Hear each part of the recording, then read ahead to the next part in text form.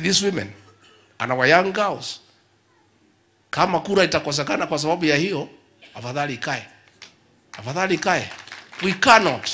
Hatuwezi kubali. And I want to ask our young people, tafadhali vijana wetu, msikubali kutumika vibaya. Mwende mkachukue kodi kwa watu ya matatu kupelekea mtu ajenge manyumba. Msikubali kuambiwa mwende mkasumbue wakina mama ambaye walizaa nyinyi, muwafanyie vitendo ya kinyama ambaye hawezekani katika kane hii ya dunia hii yetu. So we are saying, Your Excellency, we want to thank our security teams in Central Kenya and in the Rift Valley for their swift action in the last 3 months.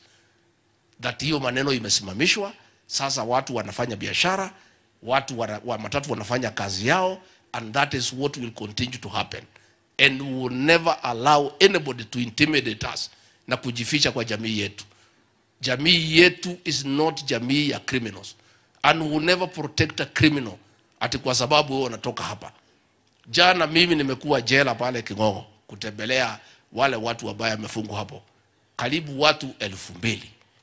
Na wengi sana, majority ni watu wa jamii hii. Na mimi sikusema tulalamike wako pale. If they have committed crimes, the law is there. And we are saying criminals will be treated as criminals, not because of where you come from. Kwa hivyo tusiambiwe na mtu asiatuambie sisi ati wewe deputy president, ati hivi vijana ni wetu, wachieni hao wafanye vile wanataka.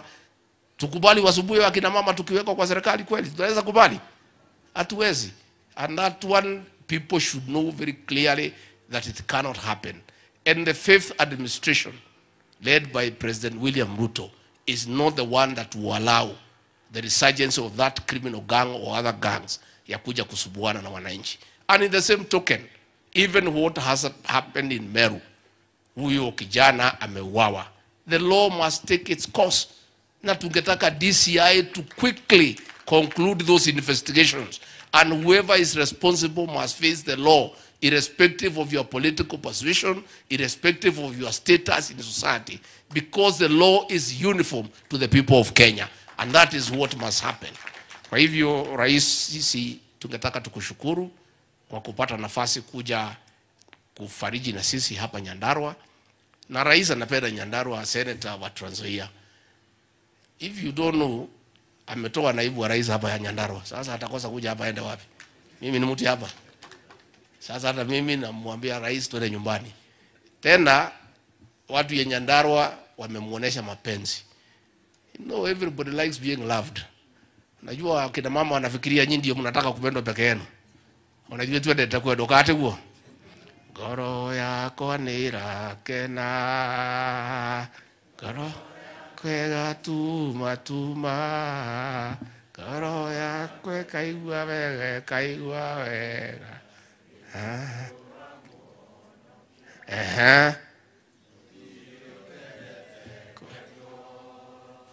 Ona ni nyendete kwedo na te kwedo hau muno. Rais, sisi tunakupenda. Na sisi tunasema hakuna mtu hataki kupendwa. Unajua kina mama hawa wanafikiria peke yake ndio nataka kupendwa. Hata rais tukimpenda si atakuja hapa kila wakati. Rais, sisi tunakupenda na wewe tufanyie kazi.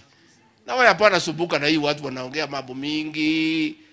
Rais Kibaki alipoingia pale 2002, mwaka wa 2003 at 2004, alikuwa anapigiwa kelele na kila mtu. Ameleta VAT, amefanya nini, akapigiwa kelele, akanyamaza, akaendelea kufanya kazi. Mwishowe akimaliza miaka yake 10. Si kila mtu anasema Mwai Kibaki ndio rais wa pekee Kenya. Rais, wewe umeshika ile line ya Mwai Kibaki. Kanyangia hapo rais wetu. Kanyangia hapo. Hii maneno itapita tu, acha hii watu wapige kelele. Hata nimeona sasa wametafuta wengine ati wanaitwa watu ya opinion poll. Hao watu wamesema Raila atashinda mara 5. Sasa hiyo watu wewe unaweza kuwasikiza? Forget about these fellows. This is the old script, old narrative by the same characters that means nothing. wewe rais wetu, wewe fanya kazi. Sisi tuko hapo kuunga wewe mkono.